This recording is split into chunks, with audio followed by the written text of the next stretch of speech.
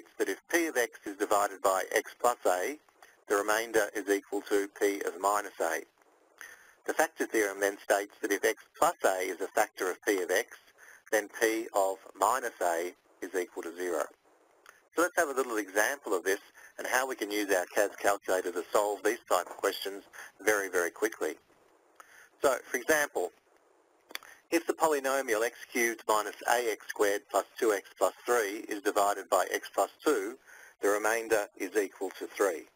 So what we want to do is we want to find this value of a. Alright, so let's open up a calculator page to do this. So I'll press the calculator page, and I always like to define my functions. So to define functions, we go Menu, Actions, Define. We're not going to be graphing this function, so I'll just call it f of x. So I'll define f of x equal to x. I'll press the power key, cubed, press the across arrow to get out of the power. Now it's minus a times x squared. So this is important that when we type the a, we type now a multiply x squared. Otherwise, it'll think of ax squared as one variable, which is often a little trick that students do. Plus 2 times x. We really didn't need the times there, but I'll put it in anyway. Okay, so what we really want to do, if it's divided by x plus 2, then what we want to work out is f of minus 2.